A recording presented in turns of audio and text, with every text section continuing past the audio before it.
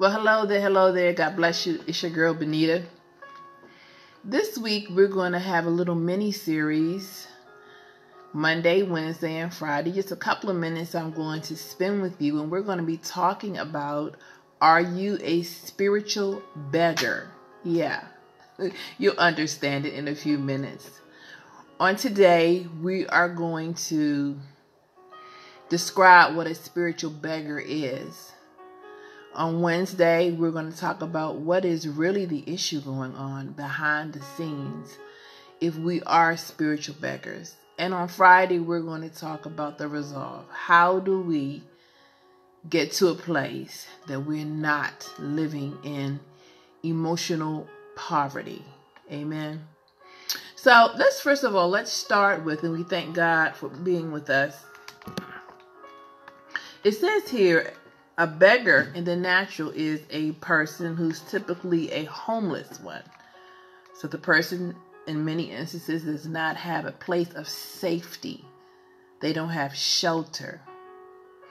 And that person lives, or they exist, they get their needs met by taking the risk of asking for money or food. So see, your money and your food is the substance or the vehicle of providing the need for the beggar. And so the beggar's asking somebody else to give them what they need. Also says here, again, a beggar is a person who lives, again, by asking for gifts. So this individual is at the emotional beck and call, or they are vulnerable to the response of what other people will or will not do. And they have to ask. They're in a place of vulnerability. Their needs are not being met, and they have to ask for what they need. And if that person doesn't give them what they need, then they go without. They have to find somebody else. So they live their lives trying to get their needs met through what somebody else has. Amen. So when we think about this spiritually, it looks a little differently than a person just literally asking for something that they need. Even though that's really what they're doing, they may be providing help. So a spiritual beggar can be an individual who is so intense when it comes to helping you.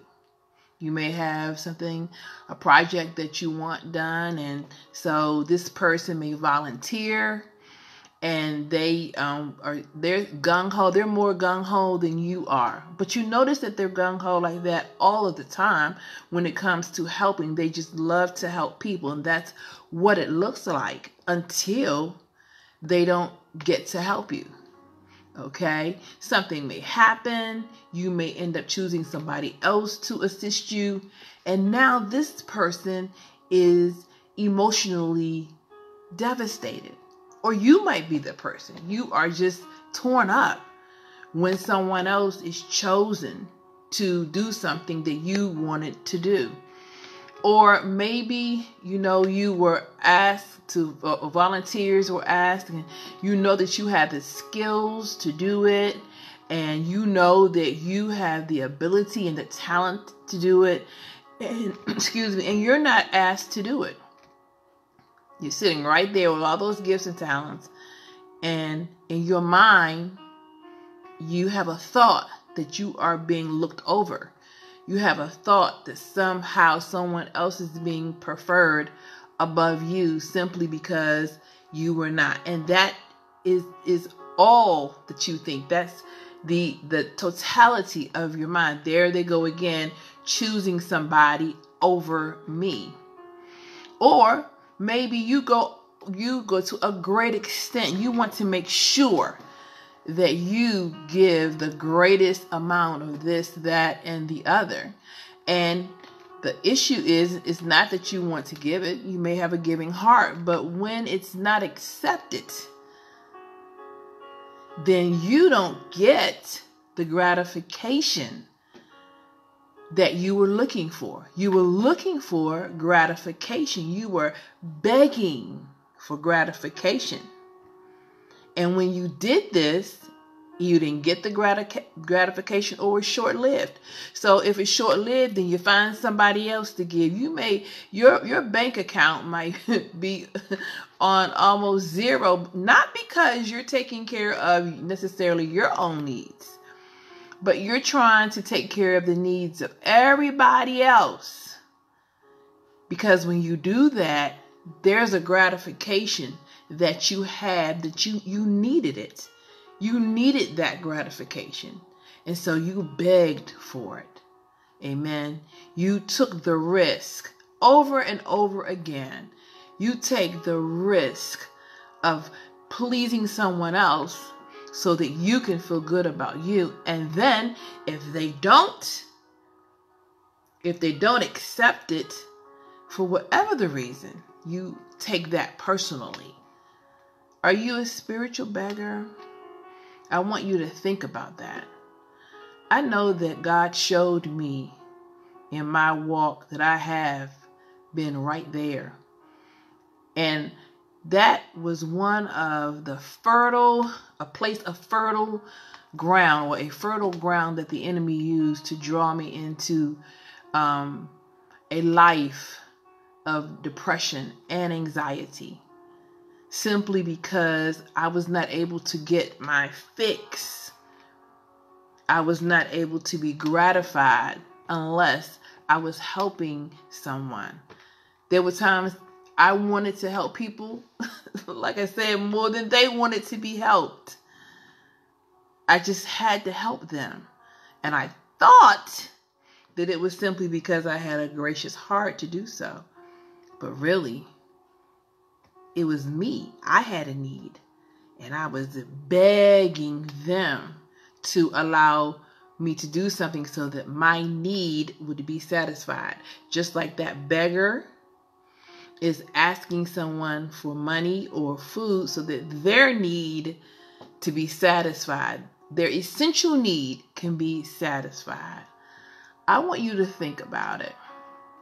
And I want to let you know that, the enemy uses different masks to try to keep us ignorant of things that are really going on the inside of us. And we may just say, I like to help folk. I just love helping people.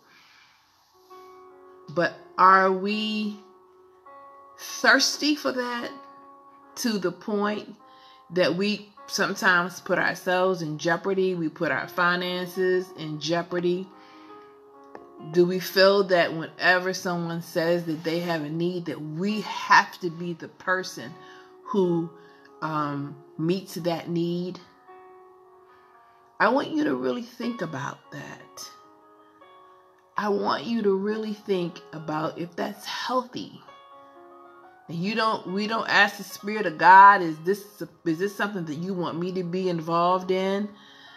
And then sometimes we misappropriate funds because we didn't know we were going to need some money in a couple of weeks for something that was going to happen to us. But we just had to give to do, to someone else in order for them to do something that they needed. And we felt so good about it. And then in a couple of weeks, we don't even have money. And now, a lot of times we're offended because nobody is there for us. Amen. And then sometimes we then begin to move into a victim mentality. It's just an emotional web. And so we need to get to the bottom of that. Yes, it's wonderful to give. It's a part of what we do. But what is the motive behind our giving? Are we giving to help those in need and being led by the Spirit? Or are we giving to help meet our needs to be needed? Are you a spiritual beggar? I want to let you know there is hope. Meet me on Wednesday, and we're going to talk about what the real issue is. God bless you.